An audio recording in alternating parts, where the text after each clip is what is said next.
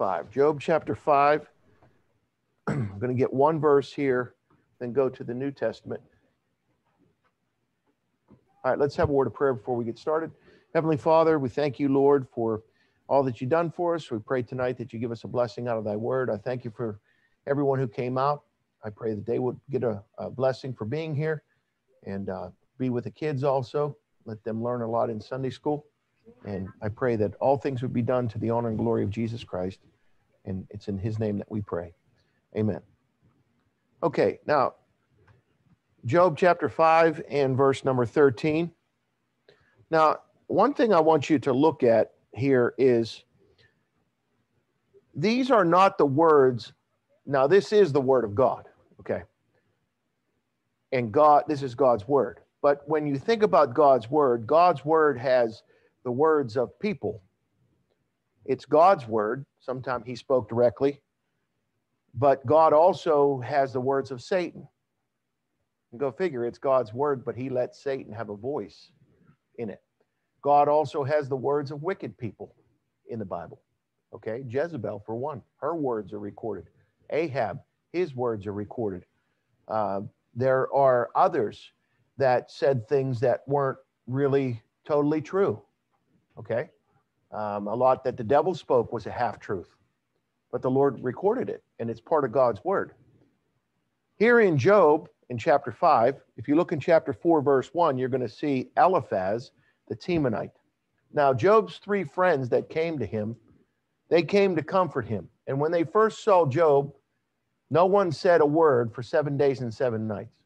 And finally, Job opens up his mouth in chapter 3 and he curses his day. It's very negative at the beginning. Job actually curses the day that he was born. And he wishes that the womb that brought him forth, he would have perished before he ever came out. That's how bad his life had gotten. And then you get to chapter 4 and Eliphaz begins to record, his words are recorded. Now there's Job's three friends and not all that they say are good things about Job. Okay. But as God would have it, he let their words be penned. And some of their words were pointed right at Job. Okay. Now, I read a verse last night and Paul quotes it. And it's strange how Paul would quote not the words of God from the Old Testament. And Paul didn't quote here the words of Isaiah, a reputable prophet, or the words of Jeremiah. But Job chooses to quote Eliphaz. Okay. And again, when they were talking to Job, a lot that they said was not right and not good.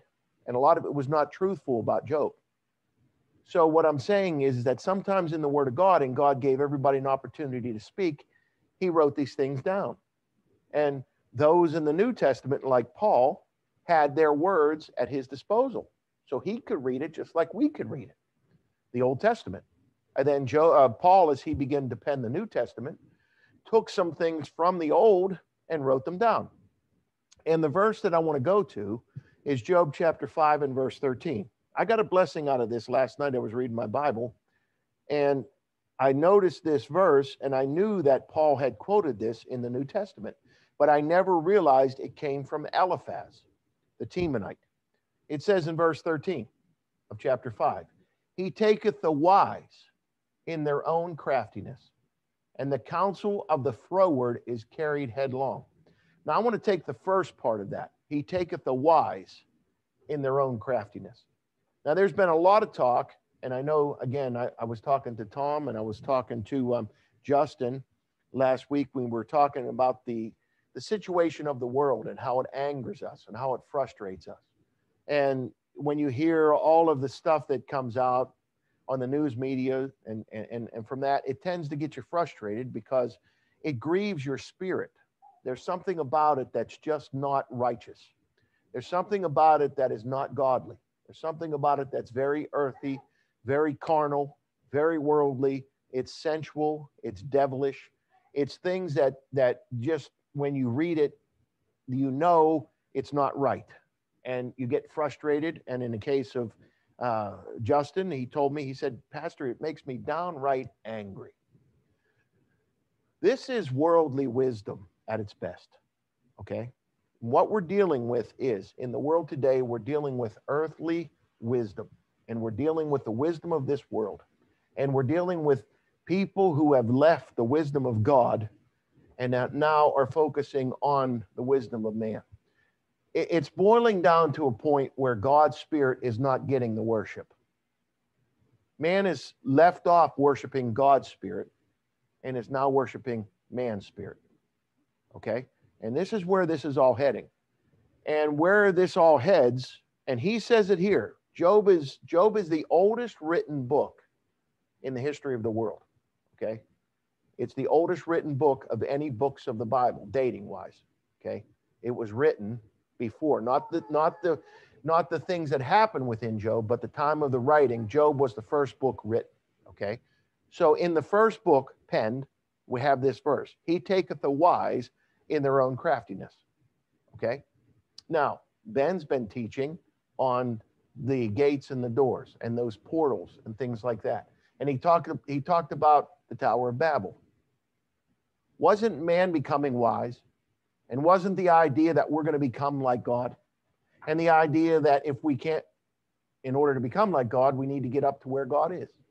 And they built a tower that reached to heaven. And in their wisdom, what did God do? He confounded them. Okay? He took the wise in their own craftiness. He just changed their language. And this is how simple God can confound man. Just like that. He didn't strike down that tower with a bolt of lightning, which he could have. He didn't send a huge wind and knocked it over. He didn't kill everybody who was building it. God just kind of did a snap of the finger, and he said, building has to cease.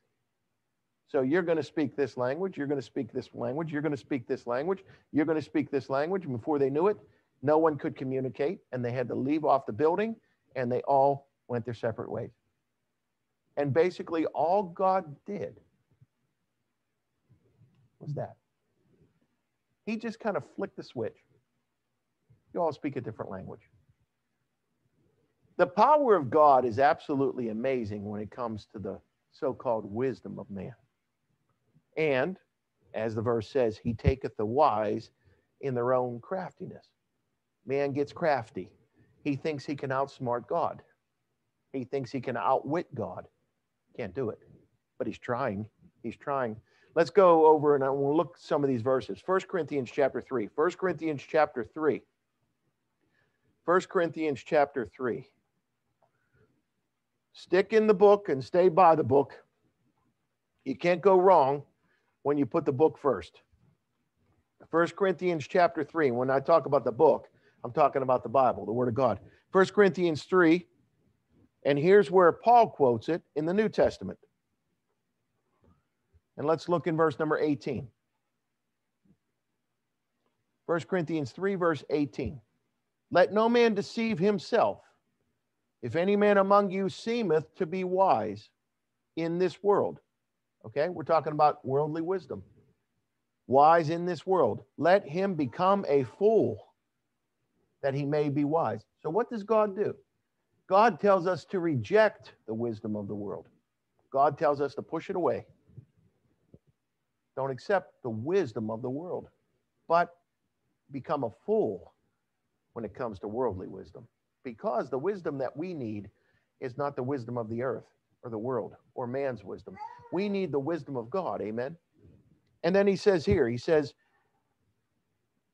in verse 19, for the wisdom of this world is what? Foolishness with God. The wisdom of this world is foolishness with God. For it is written, he taketh the wise in their own craftiness. Where was that written? Book of Job. Eliphaz said that. Okay, we just read that. He taketh the wise in their own craftiness. That's what I liked about Paul when I read Paul. He had a great command of the Bible, of the Old Testament. He knew it. And that's how it should be with us. When we speak, the verses of the Bible should come front and center as we're speaking.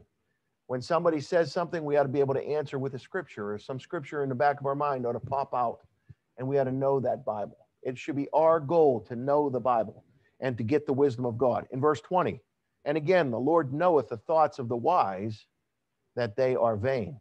Therefore, let no man glory in men. And as I said at the beginning, what's happening is we're having a lot of what is called will worship and the worship of the human spirit. The human spirit, you know, the world will say the human spirit can prevail. The human spirit will prevail above all. Man will find a way. What's God say? Let no man glory in men. Our glorying tonight is not in man. My glorying as I'm preaching is not in man. Man's wisdom is not the reason I'm up here. I'm up here because of God's wisdom. I'm up here because I glory in the Lord. And that's what he says here. He says, for all things are yours, whether Paul or Apollos or Cephas or the world or life or death or things present or things to come, all are yours. And ye are Christ, and Christ is God's. So our focus should be on God, should be on Christ, not on the worldly wisdom and on the wisdom of man. Okay, now there's a lot more when it comes to wisdom in the Bible, worldly wisdom, and a lot more God says about this. Let's go to 1 Corinthians. 1 Corinthians, just a couple books back, or chapters back. 1 Corinthians chapter 1. 1 Corinthians chapter 1. And let's look in verse number 17. Why was Paul sent? And why is any preacher sent? First, oh, stink bug on me. Did I get it?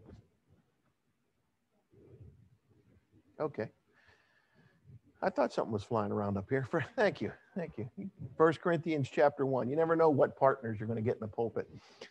So in this case, I got a stink bug. Okay, that's what God thinks of man's wisdom. Thinks it's stinky. That's a good illustration. He does. And that's the truth. God's not impressed. He's not impressed. And when we get our eyes on the things of this world and get our eyes to say, look how great man is. And you know, I give man credit in some things, some of the inventions that they made. And when I go out the moon and I drive, one day, my wife and I said, I want to show you this little spot. And we went down on the road and pulled over. And she said, what? There were other cars pulled over. She said, why am I here? I said, just wait. And within about 5 minutes, an airplane come over, you know. You can look up and see, everybody know where I'm talking about? You could see the whole base of the airplane. It's like, oh, man. I mean, to me, that's impressive. You could have 300 people on that airplane, and that airplane just descended from maybe 40,000 feet in the air, maybe even higher. And here it comes, and it's going to land. That's pretty impressive, you know. And then we look and we say, oh, look what man did. Wow, isn't man wonderful? And God says, come on. You know, the Bible says that God, okay, and I'm going to quote this verse. God actually humbles himself. Listen to this. God actually humbles himself to behold the things that are done here on earth. Okay? It's humbling to God. This is how great God is. The Bible says about God that he humbles himself to behold the things done here on earth. Like to me, I look at that plane and I go, oh, wow. And God looks down, and it's humbling to him to look down to behold what man has done. That's how great God is. So when we compare God's wisdom to man's wisdom, God's knowledge to man's knowledge, man gets puffed up. But boy, if man would compare himself to God, what would it do to man? What happens when you compare yourself to God? All of a sudden you begin to see how frail and small you are, right? And like King David, he was like, Lord, why do you even behold us? What is man? Did he say, what is man that thou art what? Mindful of him. What is man? And that was coming from King David. What is man that thou art mindful of him? Okay, I enjoyed this study. These verses really, really tie in nicely. 1 Corinthians chapter 1 and verse 17. For Christ sent me not to baptize, but to preach the gospel, not with wisdom of words. You see, you didn't come here tonight to hear from Pastor Kevin, did you? You came here tonight to hear what God had to say, and I'm trying to give it to you. Not with the wisdom of not with wisdom of words, lest the cross of Christ should be made of none effect. And that's what's happening in pulpits across our nation. and across this world. Men are getting up and women are getting up and preaching in pulpits, and they're not offering the word of God. This isn't being preached.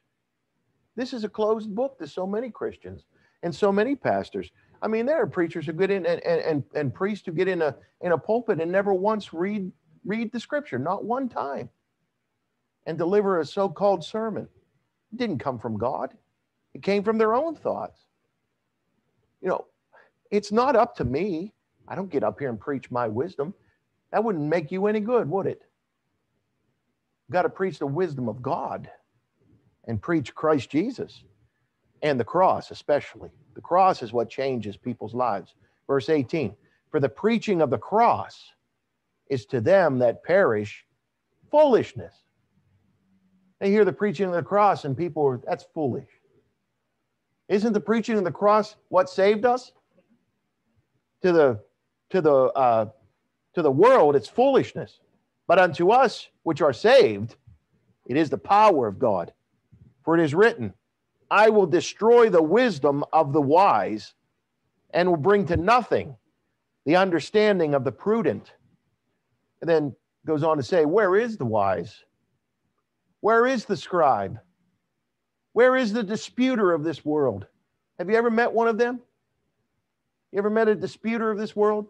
They can spit out so many facts about the world, and they can spit out so many facts about this. Atheists are good with this. They're so caught up in themselves, so caught up in their own wisdom, so caught up in their own knowledge. They know it all. They're going to prove to you that God doesn't exist. And Ben's had a lot of interaction with atheists, and he said, Pastor, a lot of them will throw scripture out. A lot of them will quote the Bible to you. A lot of them will take your own Bible and they'll manipulate it. A lot of them will take the Bible and they'll try to disprove it. I mean, they go to no end. What's that? Still there? There it is. Okay. I preached on flies. Maybe I need to preach on stink bugs next. Okay. So they're just so good with bringing out facts and trying to disprove the word of God and disprove you. And God says, where is the disputer of this world? Hath not God made foolish the wisdom of this world? For after that, in the wisdom of God, the world by wisdom, look, the world by wisdom, and we're talking about man's wisdom, earthly, worldly wisdom. Okay? The world by wisdom knew not God. You'd think if a person was wise, they would know God. But again, there's heavenly and spiritual wisdom, and there's earthly and man's type of wisdom. And this type of wisdom doesn't lead to a knowledge of God. Man's wisdom, and the saying is, and I wrote it down, education without salvation is, anybody know the end? Damnation. It's a good saying. Education without salvation is damnation. And the Bible says in the latter days, knowledge shall be increased. And don't people know more now than they've ever known? I'll tell you right now, with this thing, there isn't anything you can't find out. I ask it the weirdest, strangest question, and you're going to find the answer. I mean, you can find anything you want to know by just plugging it into your cell phone and doing a search on it, and it'll give you all the wisdom you want to know. And you could become a fluffy head and get all this knowledge and all of this wisdom, and no matter how much you know, it won't help you know God. This is the only thing that's going to help you know God, the Word of God. And man says, well, the wisdom of God and the Word of God, they push this away. Give me this, give me that, give me the world, give me this, give me more knowledge, give me more. Oh, this subject and that subject, and feed me, and just knowledge in knowledge, but no knowledge of God. The world by wisdom knew not God. So how do you get to know God? Tonight, you're doing a great job by sitting in your seat, because you get to know God by listening to godly preaching. Okay? So it says in verse number 20 again, Where is the disputer of the world, of this world? Hath not God made foolish the wisdom of this world? For after that, in the wisdom of God, the world by wisdom knew not God. It pleased God by the foolishness of preaching to save them that believe. You see, the world says, you're going to church again? Well, that's stupid. That's foolish. Go to church? Man, 10 minutes of preaching, I'm done. What do you mean you go to church on Sunday? Somebody said to me, how many times you go to church in a week? I go to church 3 times Sunday, and I go to church on Wednesday. And then you go to church how many times? I don't know anybody goes to church like that. Why do you go to church so much? We go to church because we want to know about the wisdom of God, and we want to hear the preaching. And it pleased God by the foolishness of preaching to save them that believe. So, though the world looks on this as foolishness, you see, the things of God, foolishness to man. The things of man, foolishness to God. So man has to make a choice. Do I want the things of man or do I want the things of God? Tonight, because you're saved, you want the things of God. I mean, there's not a person in here who doesn't want to grow in the Lord, amen? Everybody wants to grow more in God. That's why you're here. And you're paying attention and you're listening because you say, okay, Pastor, I'm getting this. Less of the world, less of man's wisdom, less of the news media outlets, less of the paper, less of man's knowledge and all the things here. I need to be more heavenly minded. I need more of God. I need more of God's word. I need more of preaching. And when you get this, now you're getting God's wisdom. And with that comes God's blessings. Where does all this lead? Where does all man's wisdom lead to? And where does all the head of knowledge lead to? Again, remember the saying, education without salvation is damnation. And I'll show you where it leads, okay? Let's look. It says in verse 22, for the Jews require a sign, and the Greeks seek after wisdom. So the Jews need a sign, and the Greeks, they seek after wisdom. Paul had that trouble in his day. He had that trouble with the Grecians. He had that trouble with the Jews. Okay? So, you know, you think about today, it's no different. The heart of man is no different than it was in the day of Paul. No different. Verse 23, but we preach Christ crucified, unto the Jews a stumbling block, because they don't believe that he was the Messiah or the Savior. And unto the Greeks, foolishness.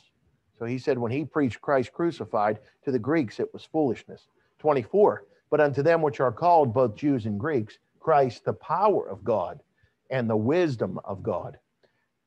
And this verse is amazing. I didn't know God could have any foolishness. I almost read this reverently because to apply foolishness to God is crazy. But it says, Paul said this, because the foolishness of God, okay? And you might look at that and shake your head and say, God has foolishness?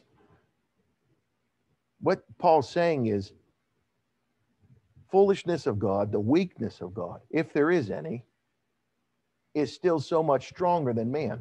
And that's what he's saying here in 25. Because the foolishness of God is wiser than men. And the weakness of God is stronger than men. For ye see your calling, brethren, how that not many wise men after the flesh. That's why a lot of wise men, and I say this and I quote, great men are not always wise. I quote that all the time. Wise men, according to the flesh. Not many of them, okay?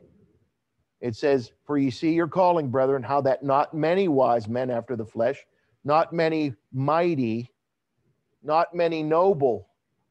Queen Victoria and Pastor Jim always used to say this. This is how I knew this. Not many noble. She said, I thank God for the N on noble. Or I thank God for the M on many. I'm sorry. I thank God for the M on many. Because if you didn't have the M on many, it would say not any noble. Because Queen Victoria knew God. So she thanked God for that M. And I always got a chuckle out of that. Not many mighty, not many noble are called. Look at 27. But God hath chosen the foolish things of the world to confound the wise. And God hath chosen the weak things of the world to confound the things which are mighty. and base things of the world, and things which are despised hath God chosen, yea, and things which are not, to bring to naught things that are. And I'll tell you, this is why a lot of preachers come from bad backgrounds. I am kind of the exception to the rule when it comes to preachers. I didn't come from a bad background. I was saved at a young age. You know me, you know my dad and how I was raised. I was raised to be a wholesome young man. I didn't get into trouble. I didn't do drugs. I didn't smoke. I didn't drink. I didn't run around with, the crowds I shouldn't have run around with. I always tried to stay out of trouble. I never was in jail. I never been arrested. I mean, I can't say that I've had a life that has been involved in a lot of bad dealings. That's probably why I shouldn't be a preacher, because I go against the rule. How many of our missionaries give testimonies that they were raised in church? Not many. Most of the missionaries, especially evangelists, almost all of them come from bad, horrific background. They were in jail. They were street fighters. They were strung out on drugs. How many of them do you know? And to the world, they say, and they're a preacher now? What God does is he takes the base things of the world, and he takes the things that confound man's wisdom, and he uses sometimes the lowest people. And I don't say I'm any better. I'm not any better. I wasn't involved in a lot of that stuff, as growing up. Everybody comes from different backgrounds. But God called me to preach, and he can use anyone. And God is basically saying, and a lot of time, even with Paul, wasn't Paul before he got converted? What was he? What did he say he was? He was a murderer. God used a murderer to write 13 epistles. Maybe the greatest Christian who ever lived, murdered somebody. God, and Paul knew about those things. The base things of the world and things which are despised hath God chosen. Yea, and things which are not, to bring to naught things that are, that no flesh should glory in his presence. And again, just because I said those things about myself doesn't make me any better, because I can't glory in God's presence, because all our righteousness are as filthy rags. And no matter what I've done before I was saved, it was a filthy rag. It was no good. And God saved me. He gave me something to live for and put his spirit in me and called me. So my flesh can't glory in his presence either. That no flesh should glory in his presence. Okay? But of him are ye in Christ Jesus, who of God is made unto us wisdom and righteousness and sanctification and redemption. To most people, Jesus Christ is a swear word. To most people. That's what it is. The only time Jesus Christ is ever falling off, that word, that name is ever coming off of their lips, is when they're swearing. That's what the world thinks of Jesus Christ.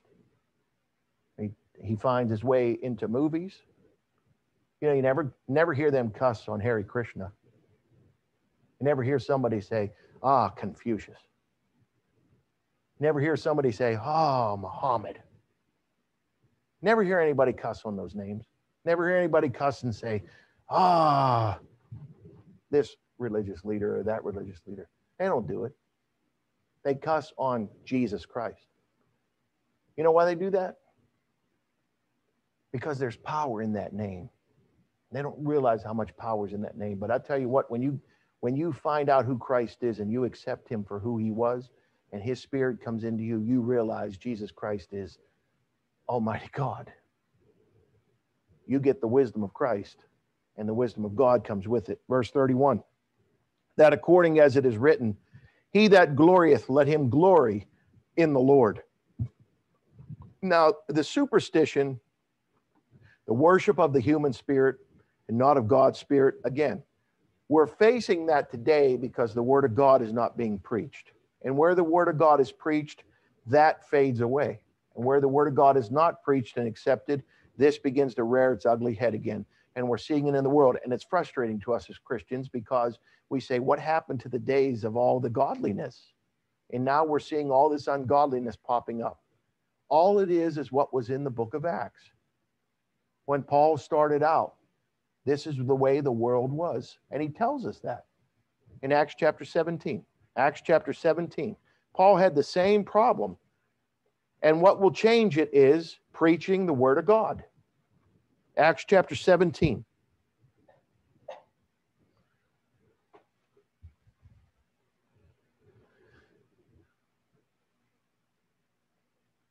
What did the Greeks, to them, the preaching of Christ was foolishness to them, okay?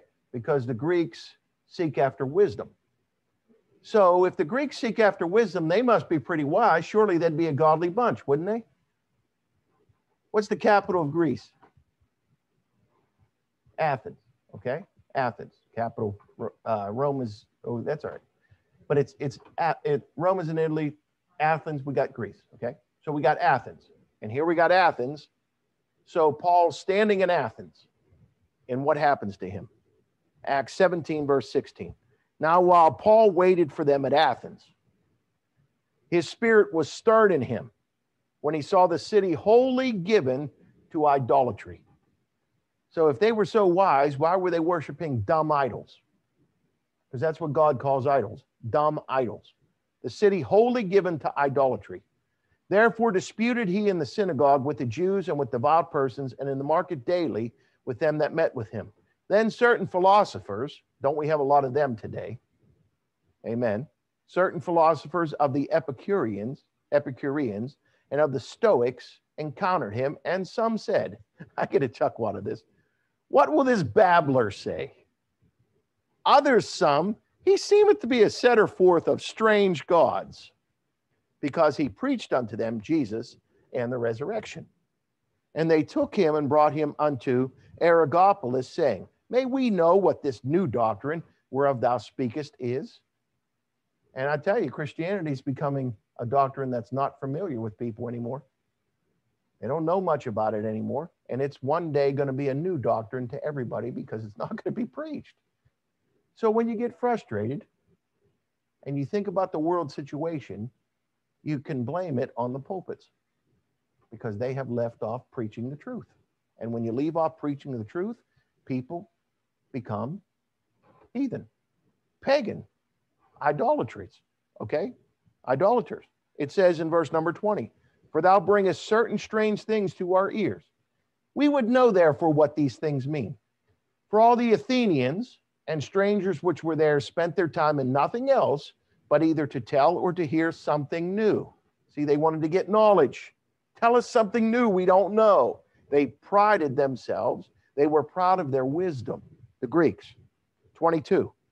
Then Paul stood in the midst of Mars Hill. I could just see the boiling point here. Okay? All of a sudden, it's smoke starting to come out of his ears, and Paul's had it. Then Paul stood in the midst of Mars Hill and said, ye men of Athens, I perceive that in all things ye are too superstitious. You can hear it. He's just at his wit's end. For as I passed by and beheld your devotions, I found an altar with this inscription, to the unknown God. This is what the world said, the unknown God. Who is he? Do we know who he is? Who is he? Jesus Christ. Paul's saying to the unknown God. You don't even know who it is. What did Jesus say to the woman at the well? He said, we know what we worship. He said, you don't know what you worship. We know what we worship. Okay? It says, I found an altar with this inscription, to the unknown God, whom therefore ye ignorantly worship. Declare I unto you, God that made the world and all things therein, seeing that he is Lord of heaven and earth, dwelleth not in temples made with hands, neither is worshipped with men's hands, as though he needed anything, seeing he giveth to all life and breath and all things, and hath made of one blood all nations of men for to dwell on all the face of the earth, and hath determined the times before appointed and the bounds of their habitation, that they should seek the Lord, if haply they might feel after him and find him, though he be not far from every one of us. He's basically telling them, look around. He's so close. He's not very far from you. For in him we live and move and have our being, as certain also of your own prophets have said. For we are also his offspring. For as much then as we are the offspring of God, we ought not to think that the Godhead is like unto gold or silver or stone, graven by art and man's device. In the times of this ignorance God winked at, but now commandeth all men everywhere to repent. And I got to read this one too, because he hath appointed a day in the which he will judge the world in righteousness by that man whom he hath ordained, whereof he hath given assurance unto all men, in that he hath raised him from the dead. Okay, now, where else in the Bible should I go?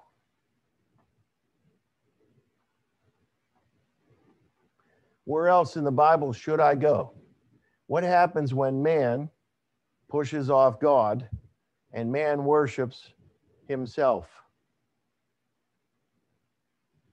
Okay, let's think about the climate of today. What is happening to the world? What is happening to the world? Now, what did I preach?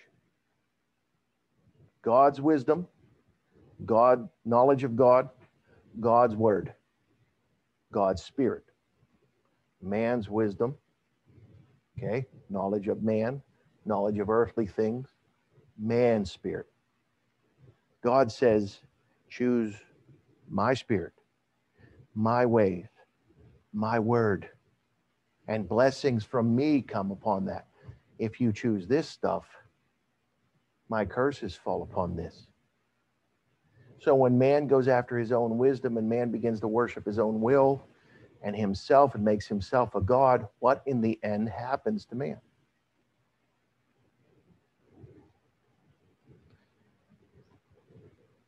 How about this? Good, evil.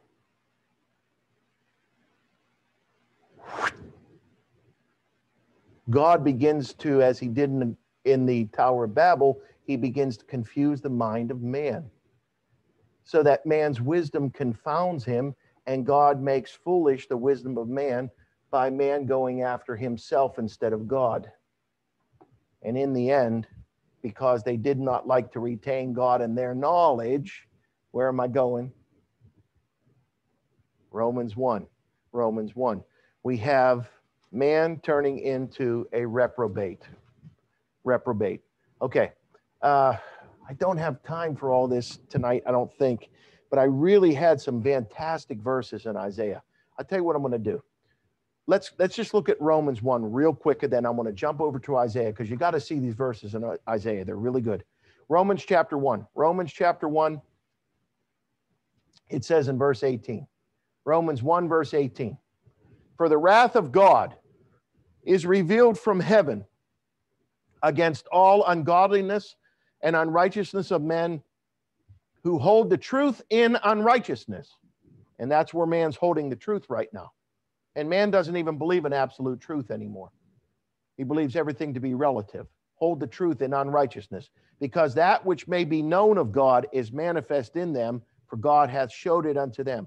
For the invisible things of him from the creation of the world are clearly seen, being understood by the things that are made, even his eternal power and Godhead, so that they are without excuse.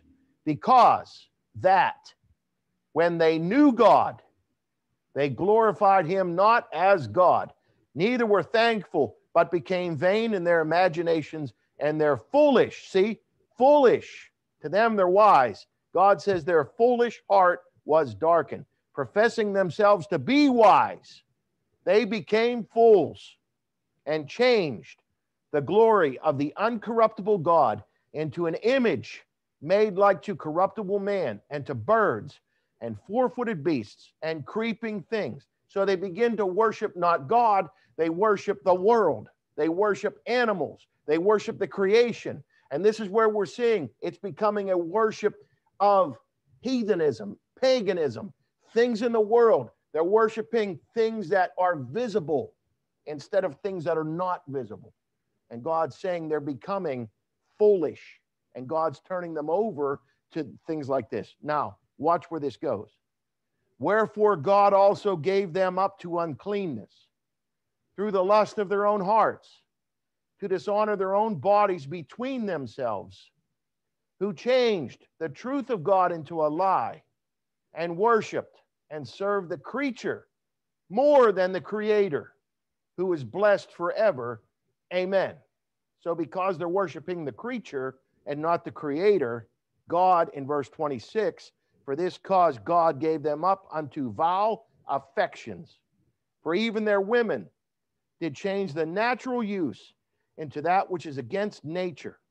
And likewise also the men, leaving the natural use of the woman, burned in their lust one toward another, men with men. Is that today? This was written how long ago? And Paul said what would happen when these things occur. Men with men, working that which is unseemly, and receiving in themselves that recompense of their error, which was meat. And the reason they're doing this is because of verse 28. And even as they did not like to retain God in their knowledge, God gave them over to a reprobate mind to do those things which are not convenient. And then you can read the rest of the chapter later. But I want to close this out with Isaiah 29. Isaiah chapter 29. This is where man's wisdom will get you. You want to be freed from it? Go to God and get his wisdom. Isaiah 29. Isaiah 29. Okay, Isaiah 29 and verse 9. I'm going to read down to verse 16. Okay, bear with me. Isaiah 29, verse 9. Stay yourselves and wonder. Cry ye out and cry. Everyone there? Everyone there? Okay, let's go. Follow along. Stay yourselves and wonder. Cry ye out and cry. They are drunken, but not with wine. They stagger, but not with strong drink. Why? Why are they doing that? It's not because of wine. It's not because of strong drink. Why are they staggering? Why are they having trouble? For the Lord hath poured out upon you the spirit of deep sleep, and have closed your eyes, that the prophets and your rulers, the seers, hath he covered. And the vision of all is become unto you as the words of a book that is sealed. See? This is sealed to them. It says the words of a book that are sealed. Nobody understands it. And look, the vision of all has become unto you as the words of a book that is sealed, which men deliver to one that is learned, saying, read this, I pray thee. And he saith, I cannot, for it is sealed. And the book is delivered to him that is not learned, saying, read this, I pray thee. And he saith, I am not learned. Wherefore the Lord said, for as much as this people draw near me with their mouth, and with their lips do honor me, but have removed their heart far from me, and their fear toward me is taught by the precept of men. Therefore, behold, I will proceed to do a marvelous work among this people, even a marvelous work and a wonder. For the wisdom of their wise men shall perish, and the understanding of their prudent men shall be hid. Look, woe unto them that seek deep to hide their counsel from the Lord. Okay? They seek deep to hide their own counsel from the Lord. They don't want him to see.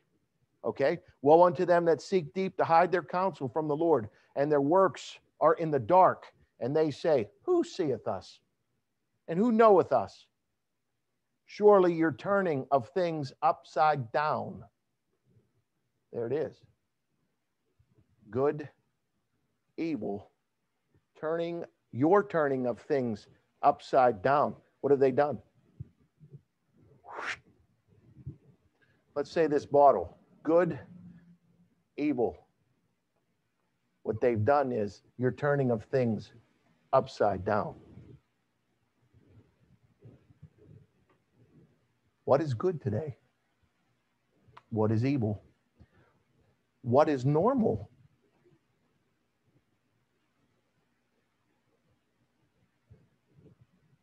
What is a gender? I don't want to be called Mr. I want to be called they. I want to be called it. Oh, we laugh. This is what they're offering in colleges. What would you like to be called? Oh, it's completely flipped. Why? Because man's wisdom is prevailing over God's wisdom. And God is saying, you want it that way? I'll just confuse your brain. I'll confuse you so much you won't know what right and what wrong is. But when you have the Word of God instilled in you, you know right and wrong, and this is frustrating to you, is it not? Because the Word of God is so ingrained and entrenched in you that you know this to be truth. And when you see things around you happening, you say, is somebody going to see how crazy this is?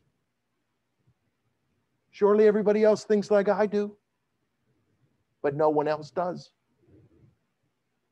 Because this is a closed and hidden book to them. The same book that gave you the conscience towards God, they don't have it. Surely your turning of things upside down shall be esteemed as the potter's clay. For shall the work say of him that made it, he made me not? How many deny God? An atheist will not say God made him. What's God say? For shall the work say of him that made it, he made me not? Here it is. The vessel, the being, the person, the man. Who made you? Let's just say this is a man. Who made you, sir? Nobody. I just became. They won't give credit to the maker. Is this preaching a reality today? You better believe it. It's all around us. For shall the work say of him that made it, he made me not? Or shall the thing framed say of him that framed it, he hath no understanding? Is it not yet a very little while, and Lebanon shall be turned into a fruitful field, and the fruitful field shall be esteemed as a forest? In that day shall the deaf hear the words of the book. The eyes of the blind shall see out of obscurity and out of darkness. Amen. I just praise God that no matter how far the world goes with this, that Christ is coming back one day and he's going to change all of this. You know, and that's what I'm saying. If you're down and you're frustrated over the current situation of the world, you're not alone.